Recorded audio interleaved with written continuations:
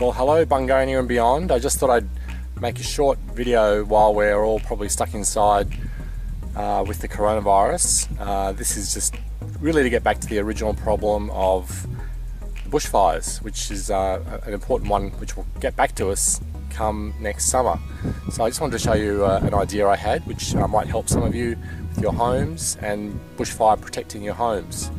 So it's basically your old sprinkler on the roof idea. It's just that I got a bit frustrated that every time you were told to evacuate, you had the sprinkler on the roof, but you really weren't there to turn it on. So this is an automatic system that will turn it on when you're not there.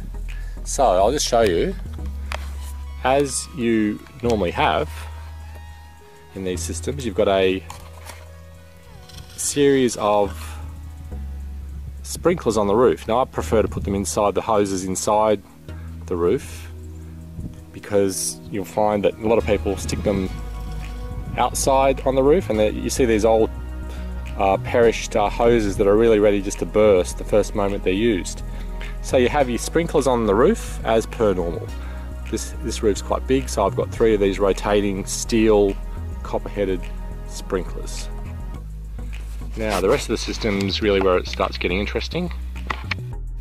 So you can see here, this is an automatic temperature sensor. It has attached to it this little sensor that will pick up radiant heat. Now in this case it's on the edge of the building, which is facing the bushland, and I would encourage everybody to obviously cut back further than what I have. I'm actually in the process of doing that, and cut back to, I guess 50 meters is an ideal distance from your home, but this doesn't replace all those smart things that you should be doing anyway. So this sensor here, if I just show you how this works, it's probably flicking around a little bit because of the video frequency, but you can see I can set it. At the moment it's set to, this bottom temperature is set to 50 degrees, which is the anticipated radiant heat that may come from the bush. Top temperature is the current temperature. So if I just change it so I can demonstrate to you, that shows you temperatures in Fahrenheit. If I just reset the bottom temperature to closer to the current temperature, wrong way, go back down again. So heading back down to 20 degrees. And as soon as we hit, well, we're getting close. There we go. You can see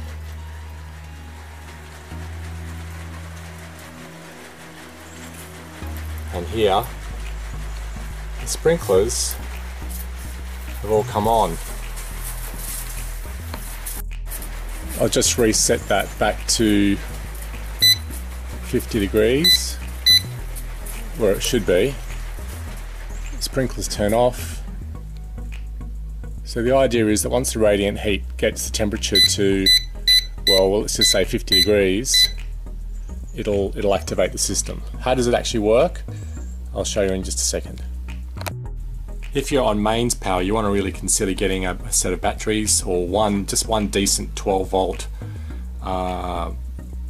deep cycle battery that's connected to one solar panel that's just there ready when you need it. In this case, my house has already got this full battery system, so that you have to consider in a fire you won't have power, as in mains power. You need to rely on your own power, and this system, as one that you should set up, should rely on its own power. And generally you'll find a decent 12 volt deep cycle battery will really run that pump for 5 or 6 hours. An important point is to make sure you have sensors on each side of the house, or at least there's a sensor just sitting under this little sheltered bracket.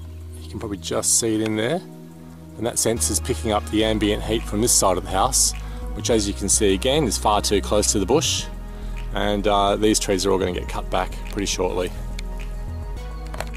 So the sensor is connected to this thin, it's actually a telecom, old Telstra solid core wire, which comes back all the way down into this control area, which is just, this is the key part here you need to know about. This is a solenoid, which is it's a common device you would use in your home automatic watering systems. It's just connected to the temperature sensor, and that goes into a demand pump. So the demand pump is always on. once the solenoid opens, which when it gets the signal from the temperature sensor, it opens up. The water then just passes freely up through the thick pipe. You can't use thin pipes on this, you've got to go to 1-inch pipes. It just makes it a lot more reliable, a lot more efficient. And then the roof gets wetted, and so does the surrounding area if it shoots beyond the roof. The water usually just recycles back into the tank.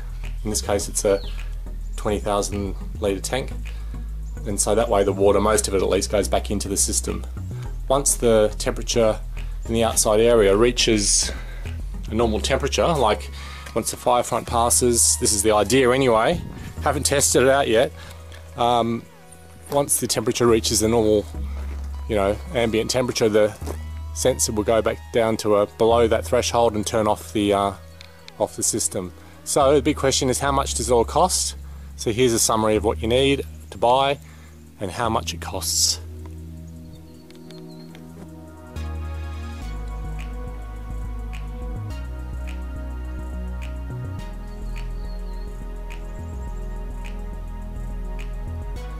If you have any questions, just contact me directly through my messages on Facebook, and I'll be happy to help you put it together.